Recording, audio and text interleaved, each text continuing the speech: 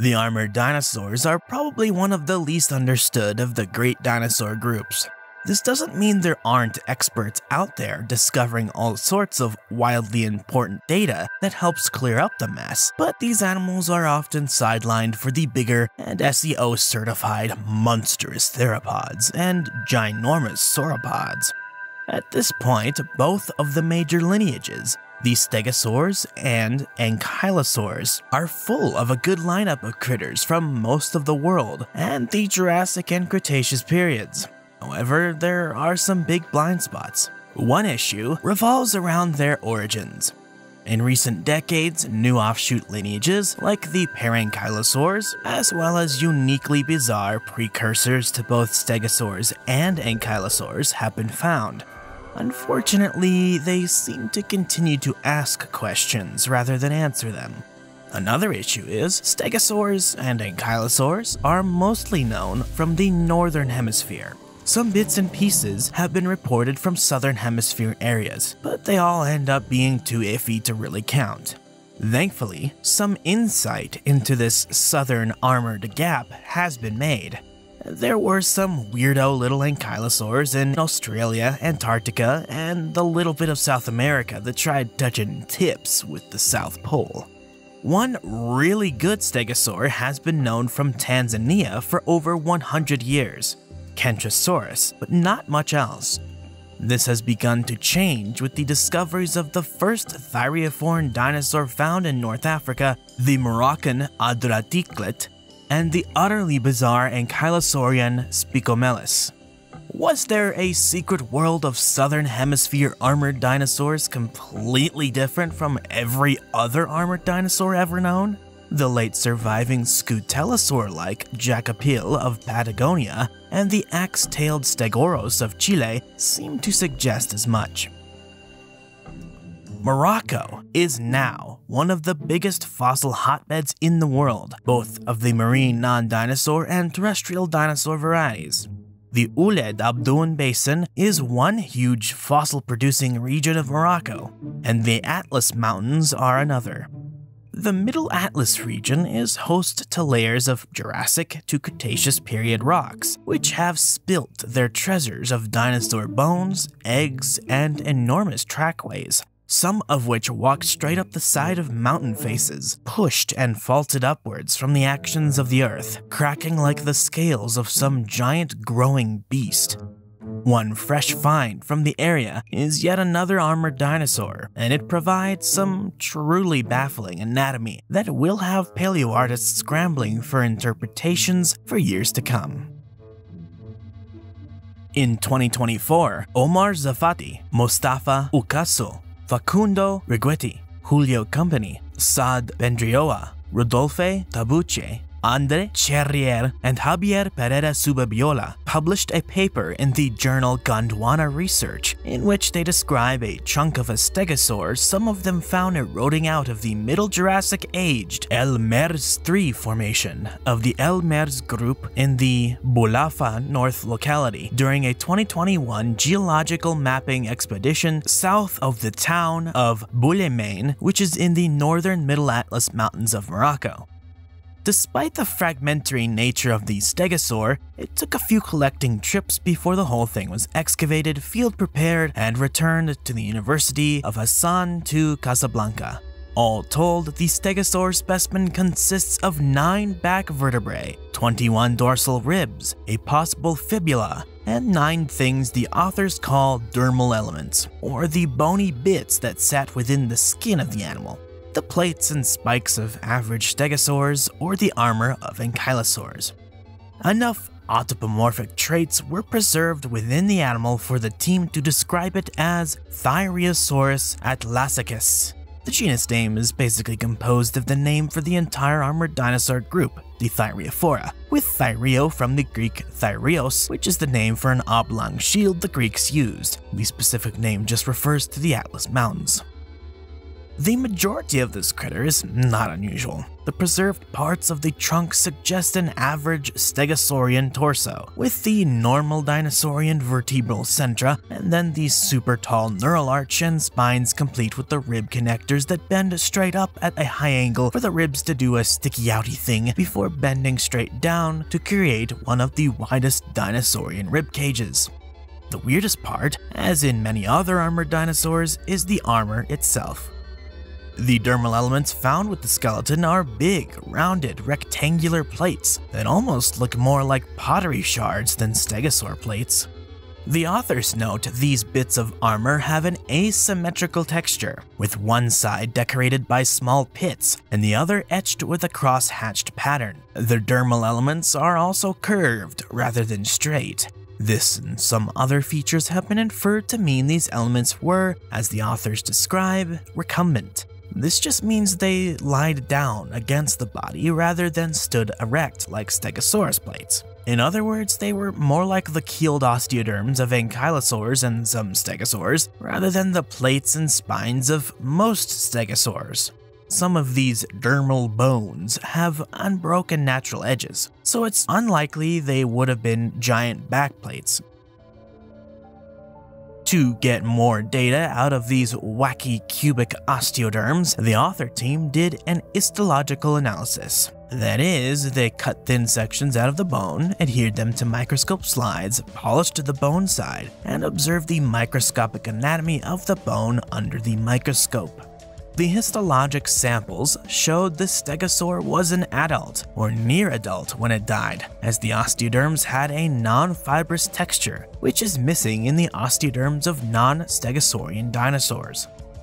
The osteoderms were also found to be quite dense overall, with a spongier core, but the bone is mostly thick trabecular or spongy bone.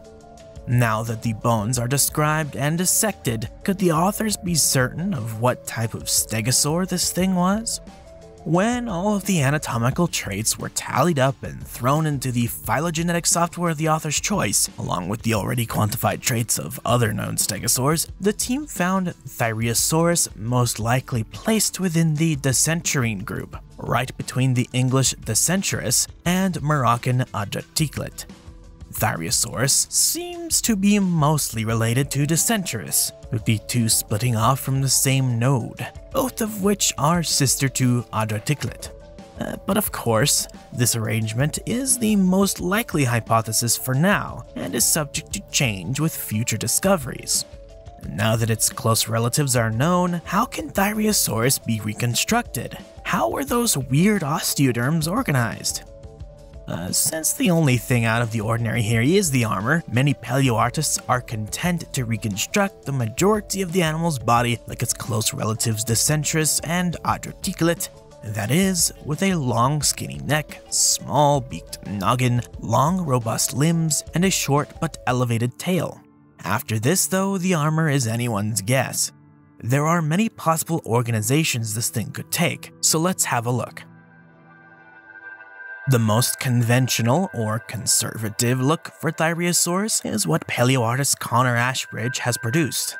He has the usual Decenturine plates, which transition into spines from the back of the head to the tip of the tail. The weird dermal elements are here interpreted as simple body osteoderms. As he states in his explanatory post about his work, he's interpreted the plates, read, as large armor osteoderms seen in other stegosaurs, Huiangosaurus being the most famous example, with the largest and most rectangular serving as a highly reduced parascapular spine, based on the rectangular base of Gigantspinosaurus' spines. He goes on to say he's not saying this is accurate at all, but that it makes more sense to him as it takes less evolutionary steps to take the body osteoderms which already exist and then make them larger than not only flattening the dorsal plates but greatly broadening them. In other words, since some stegosaurs already had rounded ankylosaur-like osteoderms set in the skin, it would be evolutionarily easier for this lineage of stegosaur just to adapt them to be bigger, rather than evolve pre-existing backplates into ovular osteoderms set in the skin.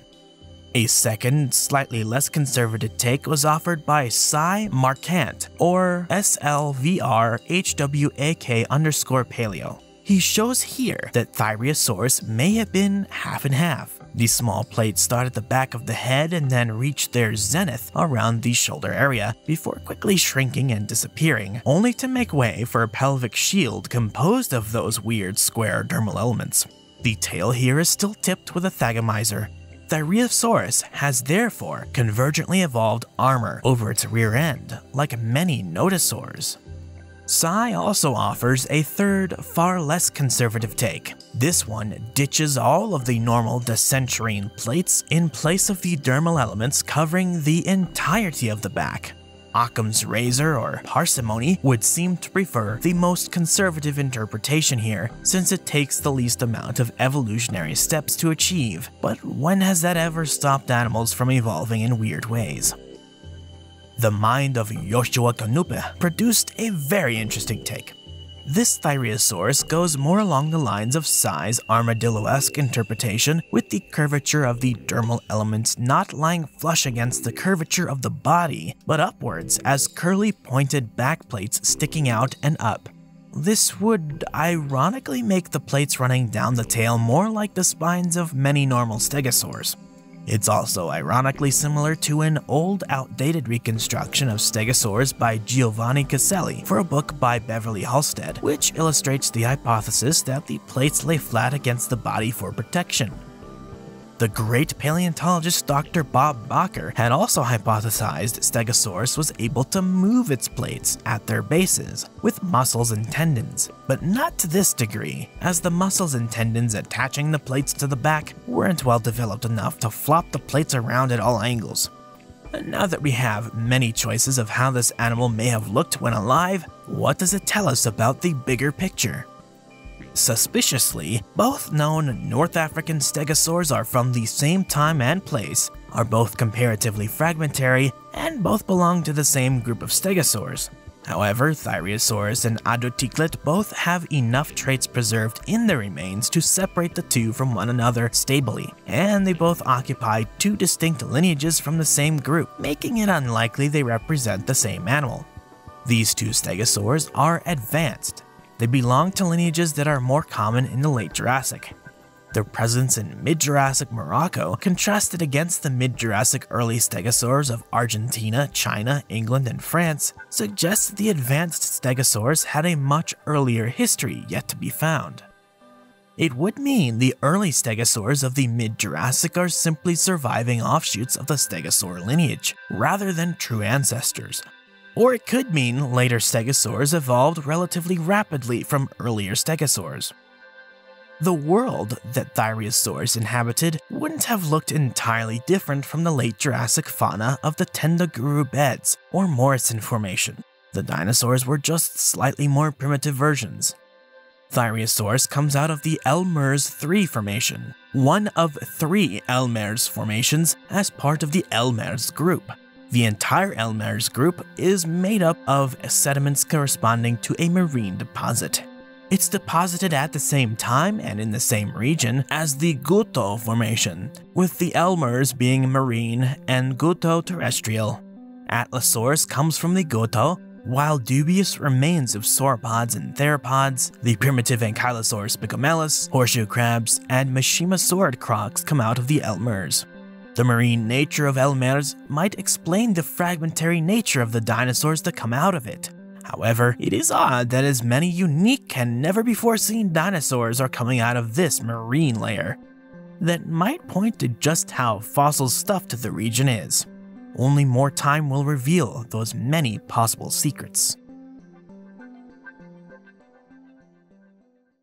For more interesting stories about nature, the history of life, or what goes bump in the night, subscribe, like this video, drop a comment in the comment section below, and hit the bell icon to stay in the know with everything Edge. Thanks for watching.